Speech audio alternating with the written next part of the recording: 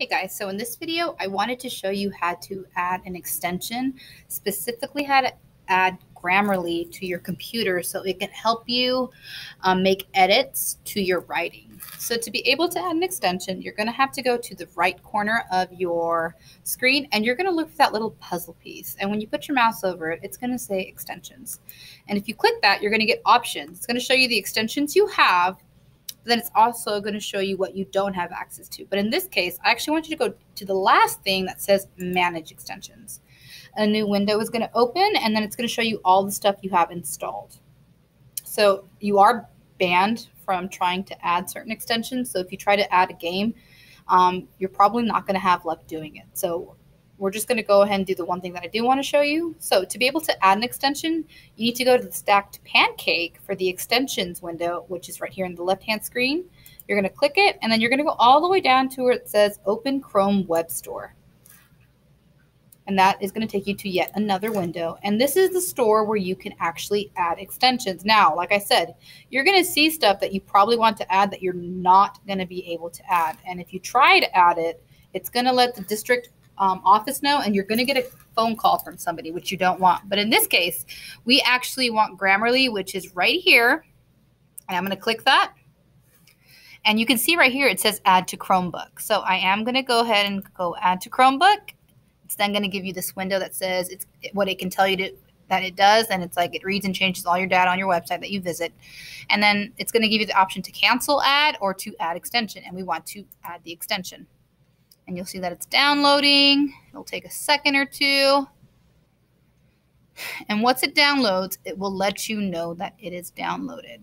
And this is taking a second. And now that it's complete, you can click that and it'll show you in the folder. And then it's going to show you that it has been added to the right side of your screen. And if you click that, which we're going to do, it's going to take you to the settings for it in a different window. And I'm going to start closing these windows out. We don't want to be busy.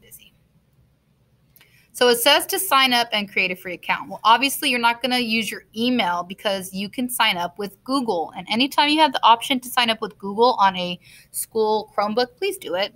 So it is loading slow, but once it does, you're going to want to sign in with your Google account, which is the center button. And see if we can click it. It's not letting us click it yet. So once that loads, you're going to click sign in with Google. It let me do it. And I'm going to click my Panama Buena Vista email.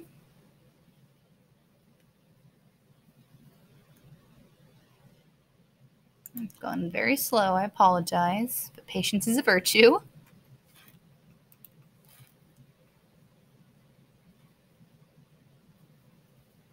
And it's loading again super slow. But once it loads, it's going to give you all the notifications to add it. And it says start writing. Oh, and it looked like it kicked us out. Oh, there we go. Okay, cool. So obviously you're using this for school. So you're going to click the school button. You're going to go to continue. And then you want to just list that what you're going to be using this for. Well, specifically spelling and grammar. I also want you to click plagiarism and even sound fluent. But if you think you need more of those, you can. But those are the three that I want you to click. You're going to click continue. And then I want help identifying when I sound. You want to make sure you sound friendly, informative, and then I would say neutral, but I think these two are enough. Click continue. You're going to select your language, which is English. Continue again.